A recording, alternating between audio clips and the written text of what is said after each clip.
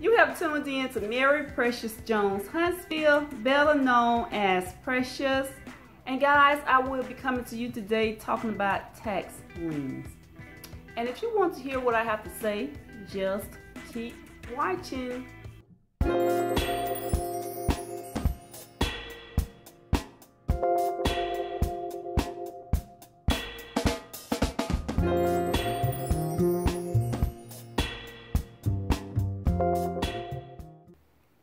Okay, I really do appreciate you guys for tuning in today. Thank you so much for all of my returning viewers. I really do appreciate that. Now, I'm going to go ahead and talk about the tax lien. So before I do that, I do have a disclaimer that I want to present. This video is not to be used for financial, taxes, or legal advice.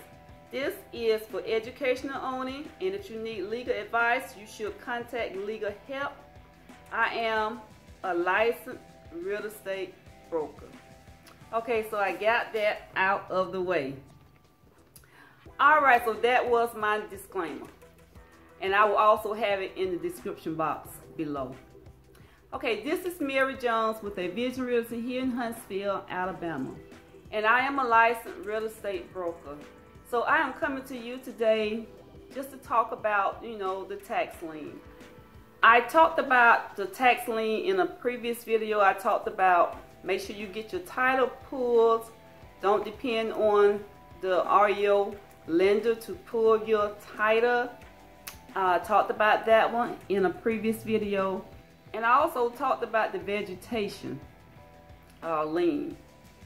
Okay, that is in the previous video as well. So I will have the links to those particular videos down in the description box, so you can go and listen to those if you like to. Okay, so let's talk about tax lien. Okay, we all know that tax liens are anything coming from the government, like your county government, state government, IRS.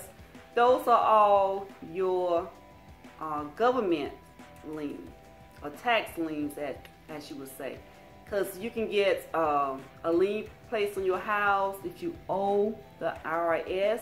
That can become a tax lien.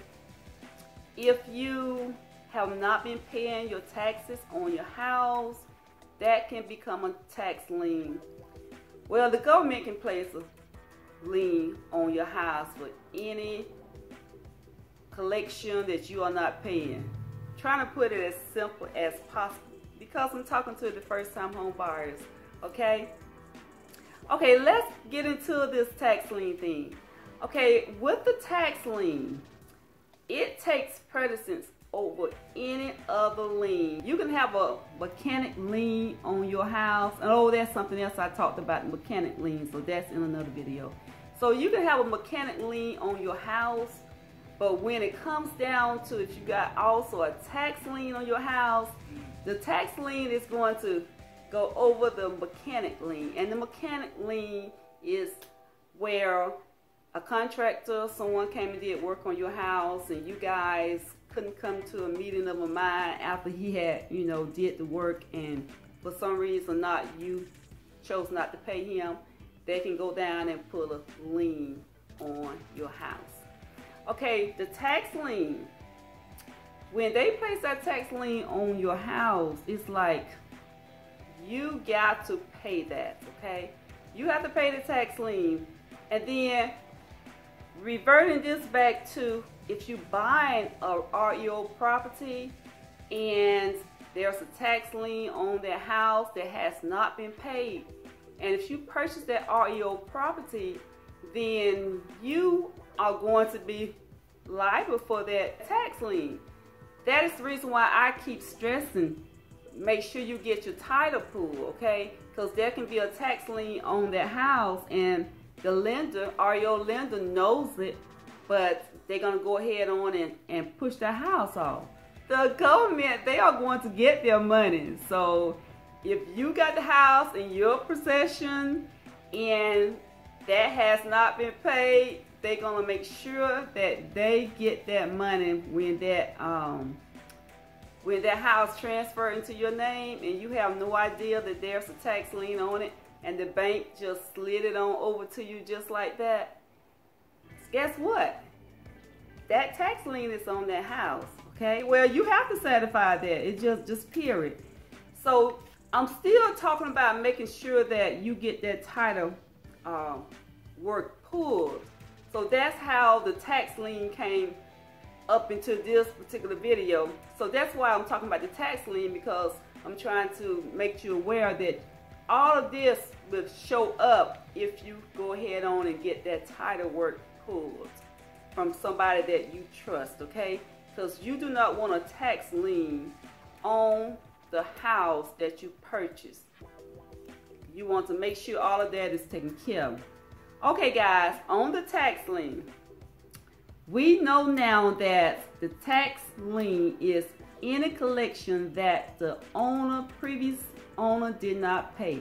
If they did not pay their property taxes, that can be a lien. And then the property taxes, you know, they sell houses every year in May. For people that have not paid their taxes, your house gets sold, okay?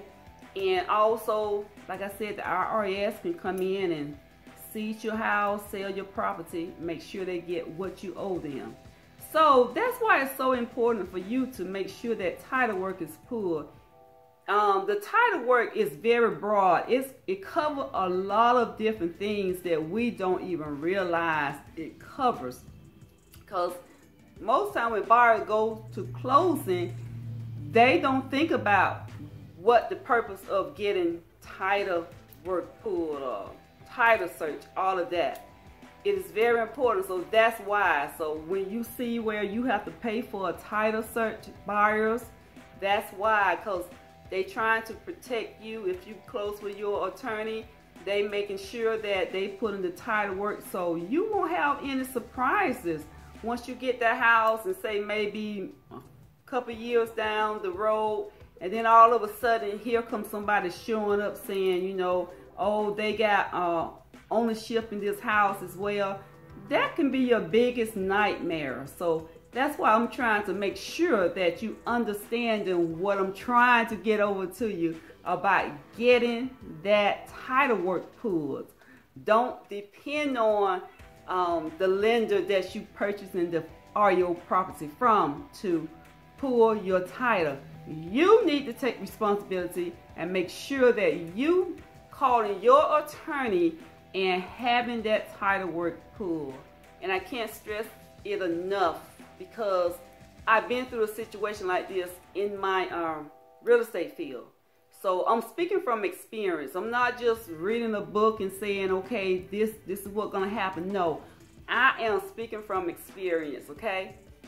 Okay guys, so that's all I have for the tax lien, because I don't want to make this video long. I just want to keep them short and sweet, and you can just come back to me. You can just stay tuned for my next video, and I will continually upload new real estate videos every week. And guys, you will find all of my information down in the description box. If you ever need my help, just text me or email me. I'm on all social media, okay? All right, so this is all I have for right now, and I am going to sign off, and I will see you in the next video, and I will see you in the future, because your future looks good on you. Bye-bye.